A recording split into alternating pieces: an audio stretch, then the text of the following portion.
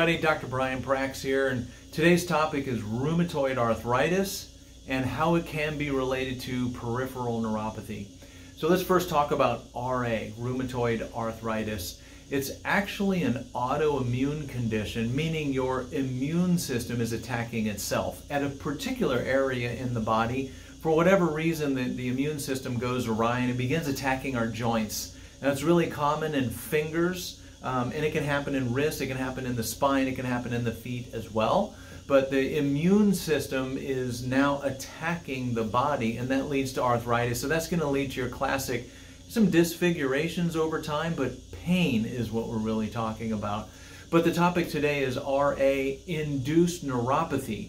And I just came across this article. This is WebMD. I'll make sure we leave the link here for you. But I didn't know this, but 4 to 5 out of 10 people with rheumatoid arthritis will eventually contract peripheral neuropathy. Now that might be neuropathies like carpal tunnel syndrome, or a similar thing down here in the ankle called tarsal tunnel syndrome, where you're actually just the arthritis itself, the inflammation itself around these joints are going to compress on the nerves, and then you have a neuropathy on top of rheumatoid arthritis. So it's a real tough thing. Now, some of the risk factors for this neuropathy from rheumatoid arthritis is, well, rheumatoid arthritis itself, but diabetes is definitely a complicating factor. Alcohol, or especially alcoholism, that's like too much alcohol, which can lead to another deficiency, which is a vitamin deficiency. Alcoholism can lead to B12 and B6 deficiencies. There are other vitamins, mostly in the B family, that can lead to peripheral neuropathy. So these would be complicating factors that, if you have rheumatoid, can lead you toward peripheral neuropathy.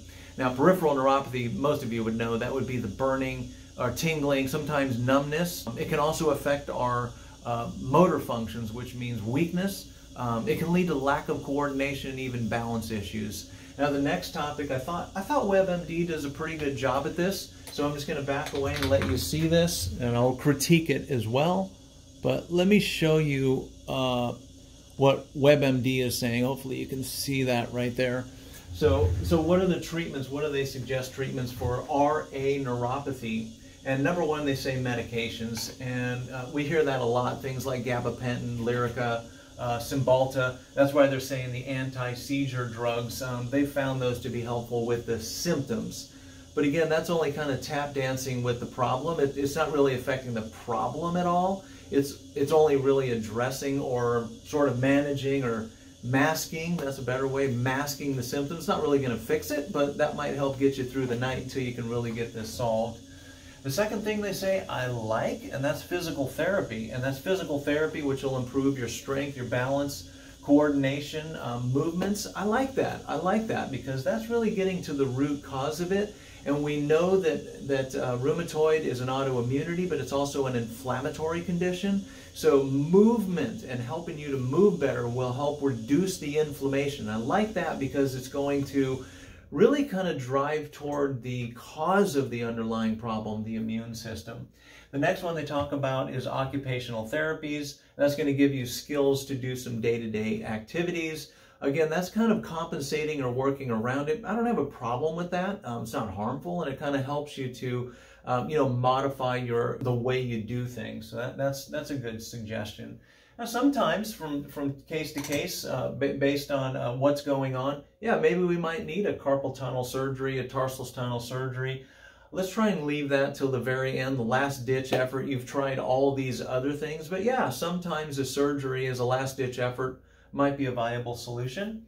A TENS unit, which is also known as a transcutaneous electrical nerve stimulation, that's kind of like an electronic Tylenol or electronic gabapentin.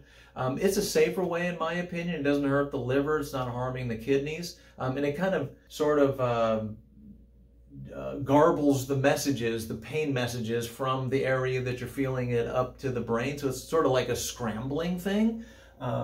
Helps to treat the symptoms. I don't have a problem with that, but know that that's not going to fix it. Now, I highlighted this one because that's really the root cause. And a lot of my videos will talk about if you're going to reverse your neuropathy, whether it's from RA or whatever the thing is, we need to go to the root cause of it. So if you have diabetes and that's what's causing your neuropathy, go after the diabetes, okay? And that's what's going to help to at least begin to stop it, if not reverse it. But remember, RA is an autoimmunity, so any therapies aimed at reducing the autoimmune disease itself. Now, usually at WebMD and medical offices, they'll talk about steroids and you know, any anti-inflammatories and things like that. But again, that's just really treating the symptom. The best way, and just look at some of my other videos, but the best way is to get on an anti-inflammatory diet. Okay, you really want to do inflammatory foods, which is really going to be like adding gasoline to a fire. Okay, so anti-inflammatory diets are a great way, as much and as best exercise as you possibly can. And then it's also recommending complementary treatments. I like acupuncture, massage, supplements. Fish oil, definitely a good idea. Turmeric is another good one. You might even try chiropractic care. I love yoga as another gentle way of doing things like that. So there's a lot of things that can do. It's amazing to know that almost half of all RA or rheumatoid arthritis patients can end up getting peripheral neuropathy. So sort of an eye-opener. If you're watching this and you want more help, just reach out or just start searching in my YouTube. We got videos on an anti-inflammatory approach. So start digging into those. I'll make sure I leave this link, and I hope this helps. You have a great day. Thank you for watching this video. If you like the content, I would ask you to hit the thumbs up button to like it. You can share it with a friend, subscribe to my channel, and please comment below. I will read it and I will respond. Thank you and have a nice day.